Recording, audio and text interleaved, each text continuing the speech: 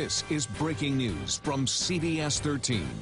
We do start with breaking news on this Tuesday. Kings guard Darren Collison has been arrested. I'm Tony Lopez. And I'm Adrienne Moore. CBS 13's Steve Large is live in our newsroom with the details. Steve. That's right, guys. Darren Collison arrested by the Placer County Sheriff's Department on a charge of felony, domestic violence. And just into our newsroom, we're getting a picture of his mugshot.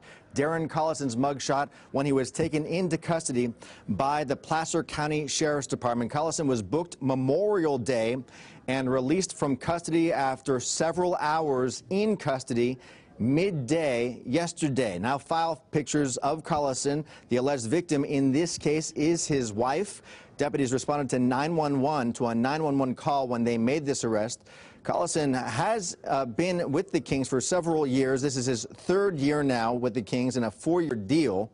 He does live in Granite Bay. The Kings organization is talking to Collison about this incident and this arrest, and they have issued a statement here within the last hour. Quote, "We've been made aware of the situation.